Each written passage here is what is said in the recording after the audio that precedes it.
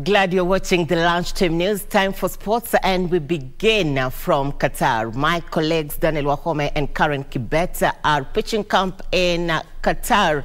For the updates, we are now being joined live by Daniel Wahome. Daniel Wahome, good afternoon from Kenya.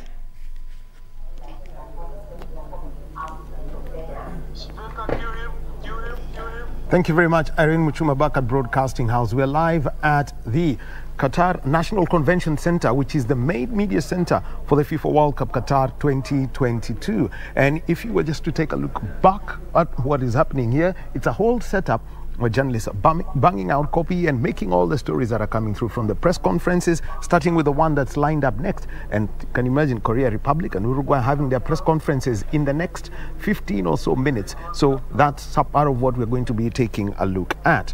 But remember, the feature match tonight on KBC Channel 1 is Japan versus Spain at 10 p.m. And Japan on 3 points, Spain on 4 points. This is technically the top of the table clash in Group E. It's going to be there, remember, for Germany playing against Costa Rica. This is another tough group.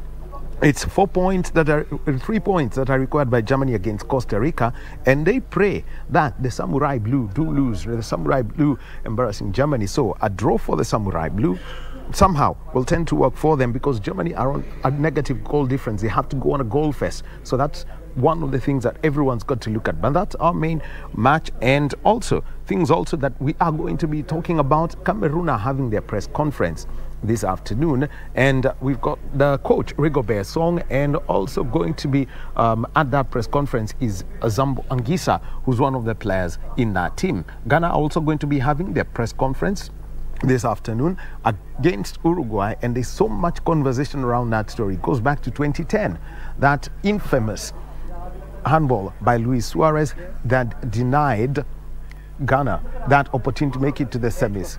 And then you also have got Cameroon playing against Brazil. So who's going to be at the Ghana press conference is going to be Coach Otto Addo and Thomas Partey. Thomas Partey easily recognizable against Kenyans, and for Ghana, a very important thing for them. They would like to join Senegal in the group stages. So much hopes of the African teams lying with Ghana and also with Morocco. So tonight's football action, remember, Morocco will be playing against Canada. Canada is the second youngest team at the World Cup. One of the youngest teams at the World Cup. You've just got to give it to them. They're playing against Morocco. Morocco, after the win against Belgium, they're all pumped up for that. So they just need to do that and move on to the next phase. Remember, so much inspired by Wydad Casablanca. They've got local-based players and a former Casablanca coach who's going to be out there. So a lot that is expected. And remember, this World Cup, if you can't make it to the stadium, there are the fun parks. So part of the engagement that is there for all the fans is have fun at the fun parks, watch that. There's a place that can hold, I will be talking about 500,000 square meters of a fun park. An entire area has been closed out so that the fans can have fun. Remember, it is all about the camaraderie and all that.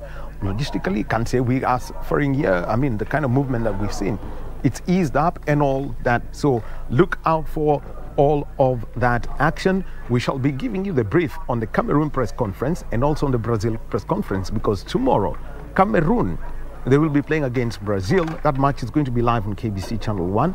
Ghana, they will also be playing their final game against Uruguay. Those two matches are featured on KBC Channel 1. It's basically what we can say, the final day of the group phase of the FIFA World Cup Qatar 2022. And remember, you can always catch up with all that action as it gets to the knockout phase. 10 matches throughout all of it on KBC Channel 1. The radio stations, they're dropping all of that. So look out for that, and you will be getting all the updates from the players, from the coaches, and also from the fans. My name is Daniel Wahome at the Qatar National Convention Center in Doha, Qatar. Back to you, Irene Muchuma.